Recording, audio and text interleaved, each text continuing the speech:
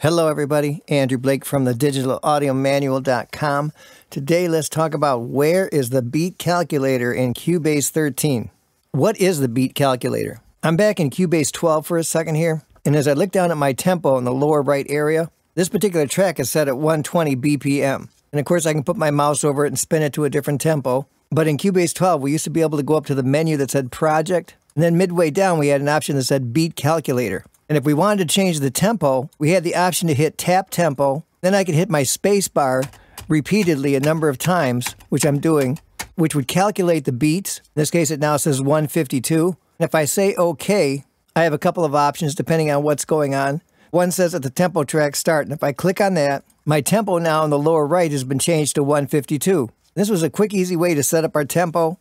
And by hitting the space bar, you got a feel for the actual tempo. But now I'm going to close out of Cubase 12, back in Cubase 13. If I go back up to my project menu, and then try to come down to the beat calculator, find it's no longer in this list. There's various things for tempo track, tempo detection, but our beat calculator is no longer here. On the other hand, if we go down to our transport bar, you see that there's an option down here now that says tap, which gives you a hint that something is going on that relates to the way we did things. If I go over to this tap button, I start to tap it, it tells me that I'm going to insert a tempo track or a change of tempo. I can see that it did change my actual tempo, but did it change the project tempo? If I move my cursor over and tap this tempo again, and then move my cursor back, I can see that the tempo is changed over here.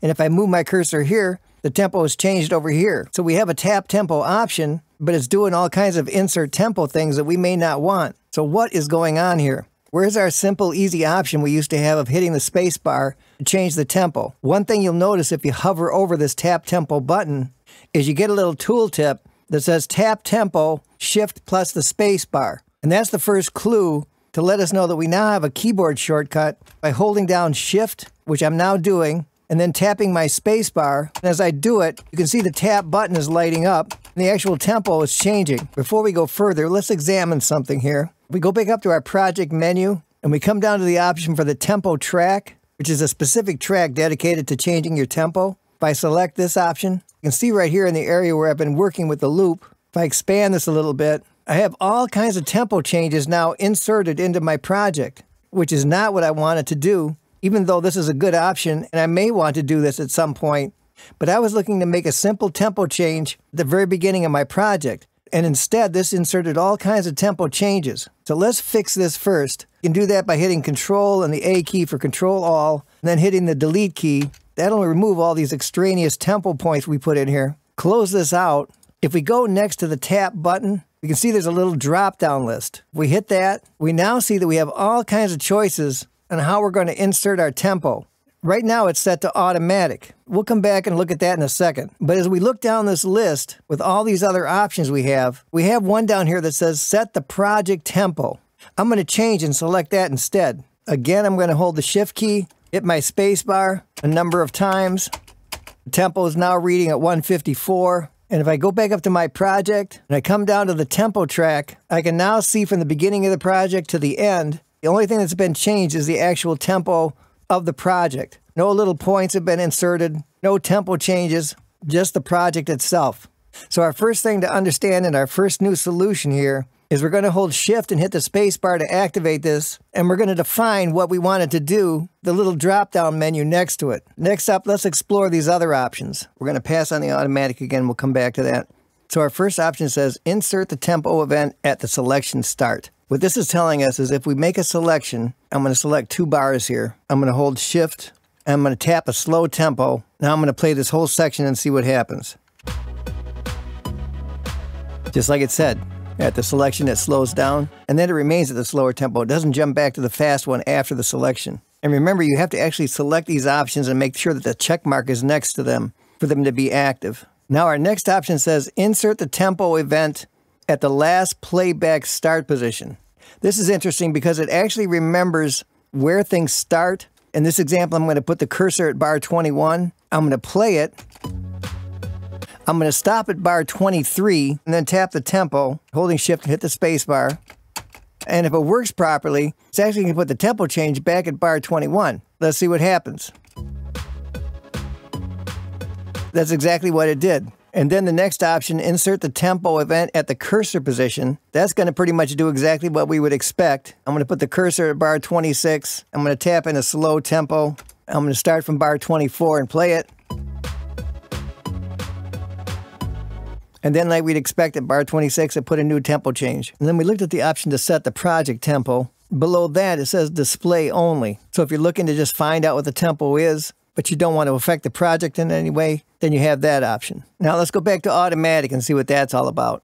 In the automatic setting, if we make a selection, then it's going to take that into account. Meaning if I make a tempo change, it's going to do it at the beginning of whatever selection I have. If nothing is selected and I put my cursor someplace to start, and then I begin playing the project, if I tap in the tempo,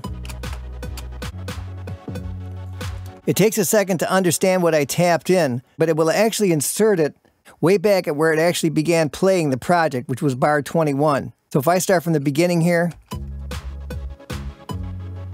I have a tempo change at bar 21. If nothing is moving and the project is standing still, and then I hold shift and tap in a tempo, it then records that tempo change at the cursor position. And then finally, if I come down to the tempo display on the transport bar and I deactivate the tempo track, again, if I hold shift in the space bar, that one changes the project tempo.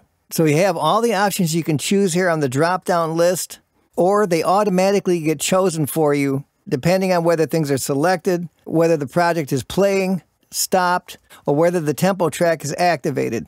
And that leaves one last question. What sets up the key command for shift in the space bar to affect this tap tempo? To answer that question, let's go up to the edit menu and down to the key commands. And we have an option now in our key commands to hit a little keyboard here that will tell us whatever shortcut keys we hit and what they're assigned to. So if I hit shift in my space bar, it tells me that that's assigned to the tap tempo. And if I look down my list of commands, it actually shows me the tap tempo highlighted, the key command of shift and space. So actually I could delete that and then create my own key command if I really wanted something different. So be aware that can be customized if you want. And hopefully that brings to light the mystery of the new tap tempo options in Cubase 13.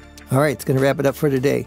As always, if you haven't already, click the link in the description of this video to learn how you can get access to the all-new Digital Audio Manual Preferred. It's the clear, step-by-step solution showing you not only the tips, but all the secret and typically never talked about features that'll take you to a higher level of using your software. If you've been searching for an all-in-one solution to take you from start to finish and learning Cubase and Wavelab and other music software, this is exactly what you've been looking for. So click on the link in the description and come and be part of the clear path to a better learning experience. So today we answered the question, what has happened to the beat calculator and what has replaced it in Cubase 13? And the answer is we have found out there are new tap tempo modes. And we looked at those modes, we learned what automatic is, various insert tempo modes, how to set the project tempo, and then we ended up learning that we could reassign the shortcut key that's by default shift and space to something else if we wanted to. And we will continue to learn all these different features and functions in Cubase. As always, it's great to have you guys here, and I'll see you on the next video.